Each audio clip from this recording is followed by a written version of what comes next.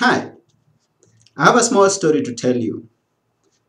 When I first came into internet, I got connected to people from all over the world.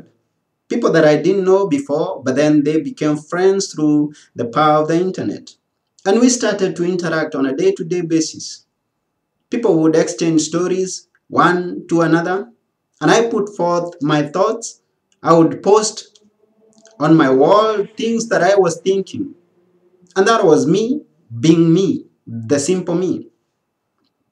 We continued, and for some time it was okay.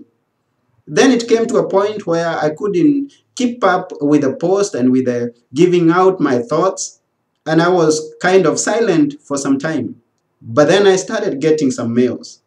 People telling me that I meant a lot in their lives. People who came and told me that I completely changed their whole life around. I didn't know. I was being me. Some of them even called me to say that they would like to give their lives to Christ. And over the internet, we would pray together. And it was just me, the simple me, without knowing that I was creating a change to someone's life. Now, this is the reason of me telling you this story. You don't know who is watching you. You don't know whom you are giving a kind of mentorship with just you being you, the simple you. You are valuable to someone's life. This is what I would like to tell you.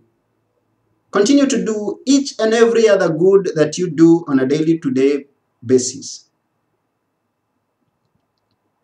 because it means something to someone's life which you may not know. But as you continue to be the simple you, then someone's life is going to face another day. Someone is going to be encouraged to go another month, another year, just because of seeing you without even your knowledge. You are someone who is important in someone's life. Just don't stop doing what you're doing. Continue doing the best that you are doing. And only God knows what you're doing in this world, your purpose, and what you're achieving, even without your full knowledge. This is Anthony Samuel M. wishing you the best in your life. God bless you.